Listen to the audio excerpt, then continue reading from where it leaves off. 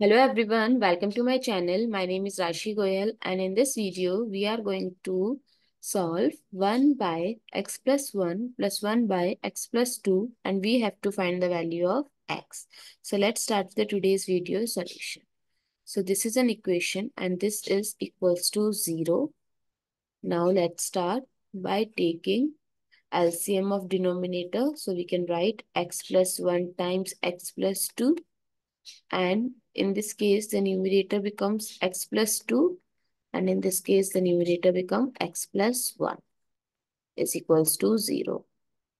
Now, x plus 2 plus x plus 1 by x plus 1 times x plus 2 is equals to 0. So, x plus x is 2x and 2 plus 1 is 3 by x plus 1 times x plus 2 is equals to 0.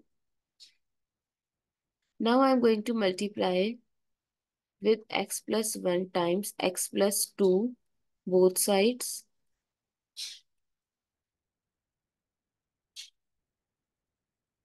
So we can cancel out this and 0 times x plus 1 times x plus 2 is also 0. So this gives us 2x plus 3 is equals to 0.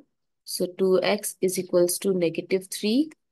When we divide both sides by 2, x is equals to negative 3 by 2 or 1 whole 1 by 2 with negative sign. This is the value of x.